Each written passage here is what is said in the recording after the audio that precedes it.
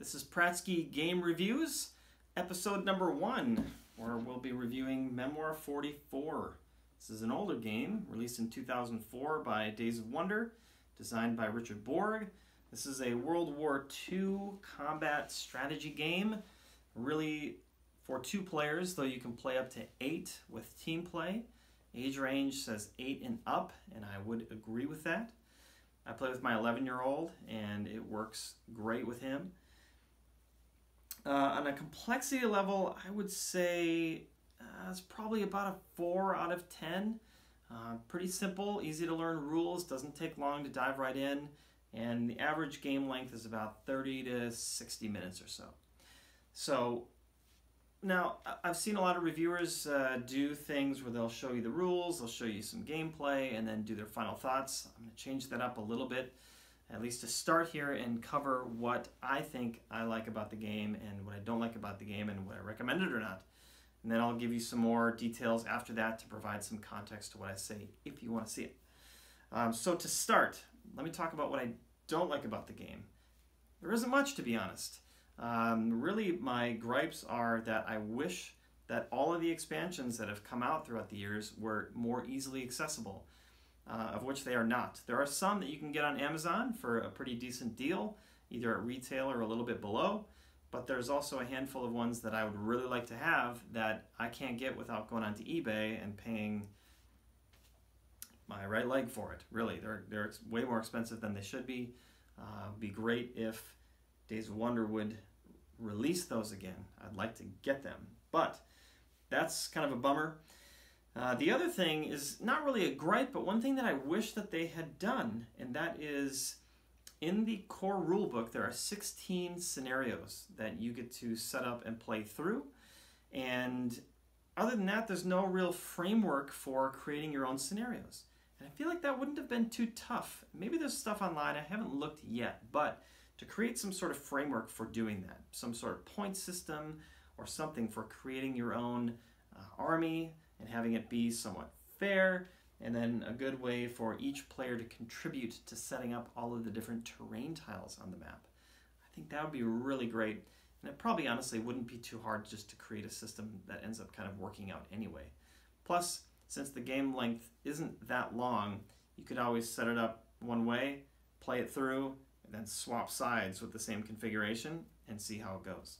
So that's really about it. So what do I like about the game? Well, there's quite a bit that I like about the game. Now, one thing that actually works really well in this game that doesn't work so well with others is the chance factor that this game provides. So sometimes this can be a gripe, right? With dice, with card drafting, where some of that stuff is just simply not in your control. However, I think this fits quite well thematically, right? This is World War II. Guns weren't as accurate as they are today. Commanding troops was not as easy and accurate as we have today. We've got better communications now. We've got better guns and equipment. But back then, things were tough. You couldn't really keep track of every single unit and exactly where they were. We didn't have GPS. And also, as far as the guns go, they were a little bit tougher to deal with.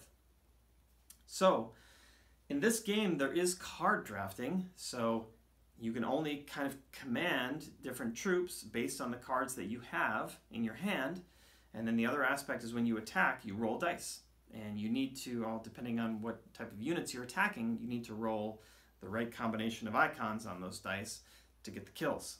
So, there's chance involved, but if you think about it thematically, it actually works, and it didn't bother me at all. And I actually thought that was quite cool. And then the overall theme of this game. So it is a World War II game. All the scenarios in the book are very cool because they show you how to set everything up, and then they give a historical background for everything. So it's a number of paragraphs that really kind of lay out what was going on at that time, how the battle started, it's just very interesting. It allows you to kind of create that mental picture to get into that battle. It's one thing to set up a bunch of figures on the map and then start battling. It's another thing to know how those figures got there and what their main objective was. And I really like that. So thematically, this game works very well and I really like what they've done with it. Another thing that's really great is the victory conditions. Now, I didn't like this at first when I started playing, but I've grown to like it quite a bit as I've played more. Unlike some games like Risk or Axis and Allies, where you need to really kind of take over everything. It's total domination across the entire map. That's how you win. This game doesn't do it that way. This is a medal-based victory. So the way that you earn medals in this game is by either taking over and holding certain points on the map, if they're there in that scenario.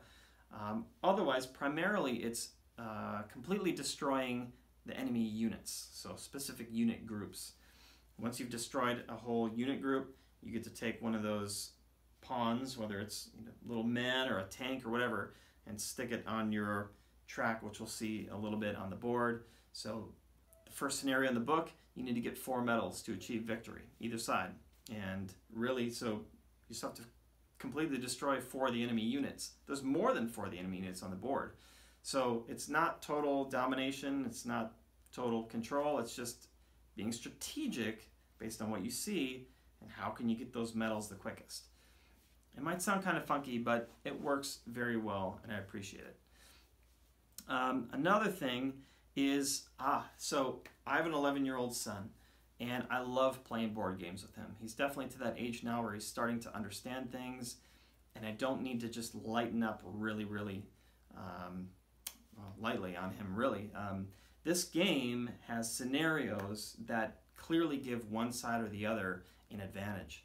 And he's able to take that advantageous side, and I can take the disadvantage, and I don't have to be light on him. I can give it my full go, and there's definitely times, just depending on rolls and cards and whatever, where he can totally destroy me, and that's been really fun. So we both feel like it's a good, fair game where we can both play to our fullest, and it totally works. And we have a lot of fun doing it. So as far as playing with my almost 8-year-olds, I could definitely see it working. There's variants in the book that allow it to be more simple. And I suppose I could always just take away, some troops that I have on my side too. I mean, there's ways that you can manipulate it to make it work. Because really the core rules of how the movement works and how the battles and everything works, very simple. And I really like that about this game. And then lastly, the game modes. So out of the core box here, there really is primarily just one game mode where you're playing on this map that comes with it. It's a double-sided board. It's got this kind of just all green area, and then it's also on the back side has the beach. Very cool, but there's also I think it's called a breakthrough mode, which I'd love to get. They've got extra maps that are a little bit bigger than the maps that come with the core game here. And they have desert and snow and some good variety, and it's just a bigger battle. But the expansions for that are just so expensive because they're not in print currently. That would be great to try. I haven't tried it yet, but hopefully I can get my hands on one of those.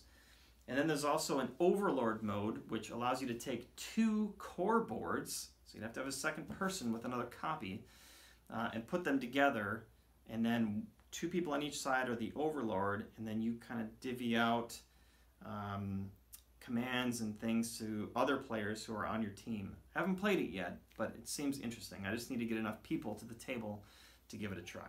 So with all of that, another thing I got to mention too is that army men, right? So I grew up at a time when video games weren't as prevalent, and we played with stuff. I had a lot of little green army men that I loved to play around with and create little battles and things like that in our imagination. But we never really had a framework to make sense of those battles. It was just all up to us. This is pretty neat because it's got all sorts of little figures. It's got army men, it's got tanks, it's got artillery, and a number of different terrains like sandbags and razor wire and things like that. It kind of takes you back to that time when you're playing with these little army men, but it gives you rules associated with it and a game along with it, and that's just cool. I don't know. For me, that was a really neat feel to it, that I'm actually playing with army men again, and it works, and I'm having a great time as an adult. So with all of that, I think this game has been great.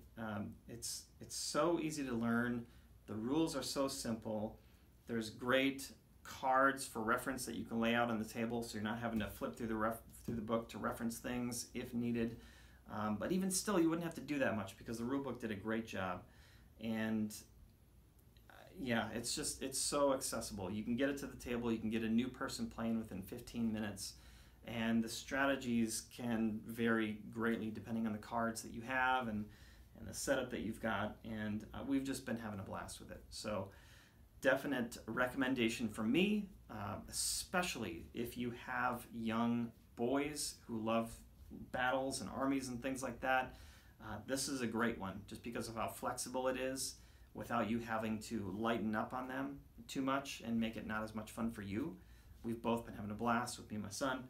And I suppose really the only people that I can think that might not like this game are people who don't like the theme of World War II and army battles. They don't like strategy.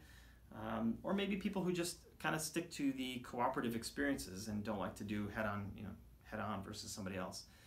Otherwise, I don't know why you wouldn't like it. It's just a fantastic little game. So highly recommended from me. Yeah, no doubt. So now with that, I'll get into some of the details. If you want to stick around and check out some of the further information about this game, feel free. Otherwise, go out and get it if you don't have it. It's awesome. Okay, the next thing I want to talk about is the rule book. They really did a fantastic job with this book. Great quality, pages are thick. It's very thematic with the fonts and coloring and everything that they chose to go with this. It's really easy to get through. It doesn't drag on. The rules are simple, laid out in a very clear way that really you can read through it once and have probably 90-95% understanding of what you got to do. There's really only one thing that I had to reference after I read through it all, and that was having to do with the taking ground and the armor overrun. So just make sure you read that and understand that fully. Otherwise, everything else is very straightforward, and they did a great job. They also have a lot of different pictures and things to highlight how movement works and line of sight works and combat works, and it was just really good. I don't even know what I would change to make this any better. They really did a fantastic job. Then on the last part of the book is all the scenarios. So again, there are 16 that come with this core book here. They're all different. They all have historical backgrounds that are unique and show you how to set everything up and put all the terrain on there. They list out the conditions of victory that are needed for that particular scenario, any special rules that may apply. Some of them are really cool too. I think it was the second scenario here. When I was looking at the Allied forces, I was kind of surprised at how few that there were. But then I read in the special rules that you actually take, I think it was 4 or 5, maybe 4, 4 infantry soldiers, put them in your hand, and you hold them 12 inches above the map anywhere, and you drop them. And it's to simulate an airdrop, right? So wherever they land, you get to reinforce those troops. If any fall off the map at all, you lose them. So that was that was kind of cool because again, you get to choose wherever on the map you want to do that. So there's just interesting things that they did to make it, fun and enjoyable, and a really great job with this book. Again, I don't know what I would even do to change it. I was very pleased with it. Made it very easy. As I had mentioned before, the game comes with a small little stack of reference cards, and they show you everything from unit movement and targeting and how many dice you roll for an attack to what all the different obstacles on the map do and what all the different terrain tiles do and how they affect gameplay. Very nice just to be able to set these out next to the board and easily reference them, because again, the rules are easy.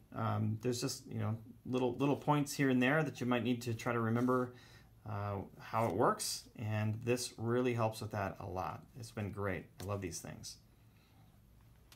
Now when you're doing attacks, you're rolling dice, as I mentioned before as well, and each dice is the same, and it comes with 2 infantry icons, a green star, a retreat flag, a grenade, and a tank.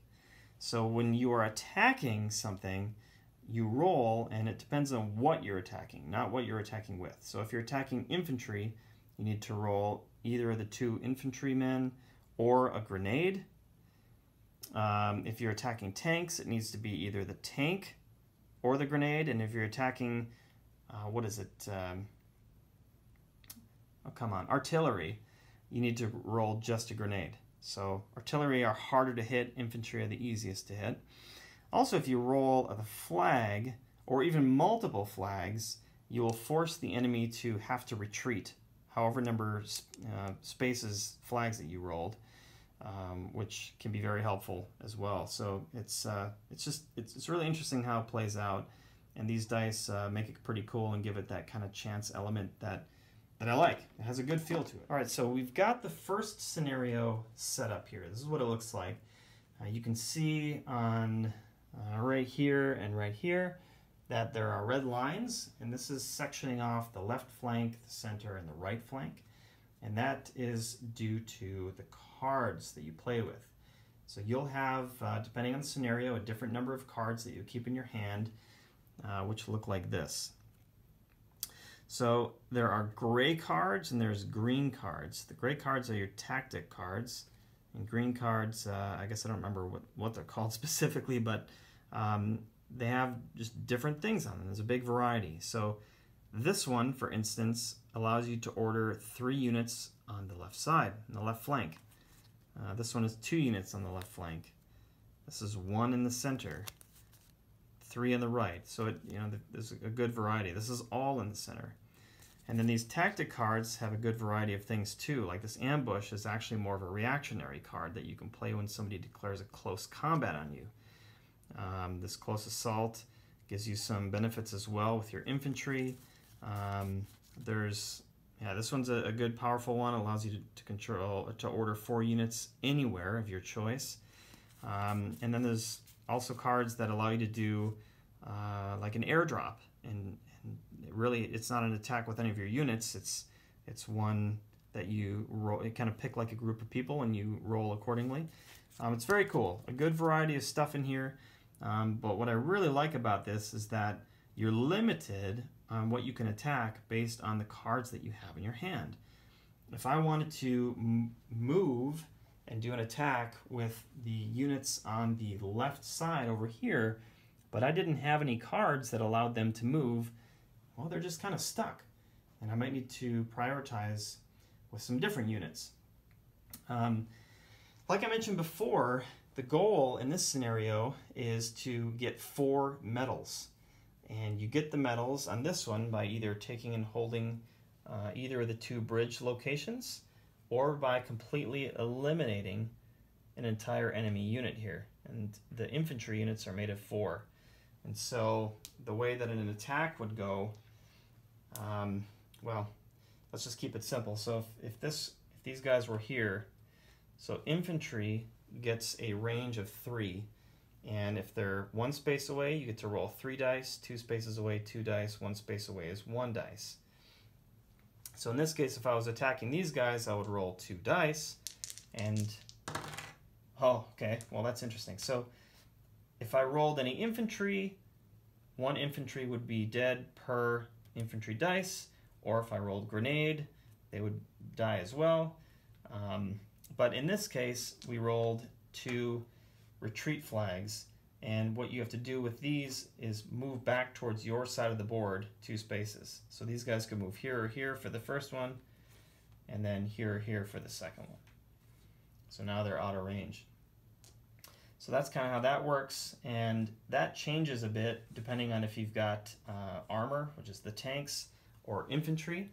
And then there's also terrain on the board that affects line of sight, like forests block line of sight. Water does not block line of sight. You can get into the forests and they give you a benefit. They make other people shooting in roll less dice. You can't cross streams. You have to go over the bridge. There's these sandbags here that provide them a -1 dice for when they're being attacked. These are like barbed wire rolls, and it's difficult to get through. You can't move through them. You got to stop once you get into them. Yeah, there's a lot of variety, and there's a lot of things here too that aren't shown. Like these are hills, there's hedgerows, there's all sorts of cool stuff that really kind of change up how this plays out. But in this case, there's a couple different strategies you could go for off the bat. So here we've got, on the right, we've got a unit and the bridge. If I tried to take a few units here and swarm these 2 units and take over the bridge, I would have 3 medals already, and I'm 1 away from victory. Otherwise, you could try to swarm this side. It all depends on what you want to do and the cards that you have. So strategy can vary greatly. And also, you might get to the point where you're having some combat over here, and you get down to just 1 guy.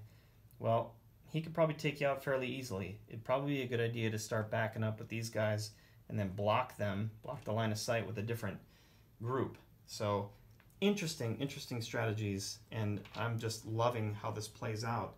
It's simple, but yet it's still strategic and fun. So that is Memoir 44. It's been a great game. We keep getting this out on the table multiple times per week, especially with my son, and we are just loving it. So I highly recommend it. And hopefully this review has been somewhat helpful to kind of explain what the game's about, who it's for, and whether or not you might like it. So please definitely leave me a comment and let me know if this is helpful or what I can do to provide more useful information to you. Again, this is just episode number 1, and I don't know what I'm doing. I'm just giving it a try. So yeah, please give me some feedback. If you totally don't like it, at least be constructive with your criticism. I'm totally open to that too. I know that there's tons of people who make board game reviews. I'm just another drop in the pool, but hopefully, again, this has been helpful to you. So thank you very much.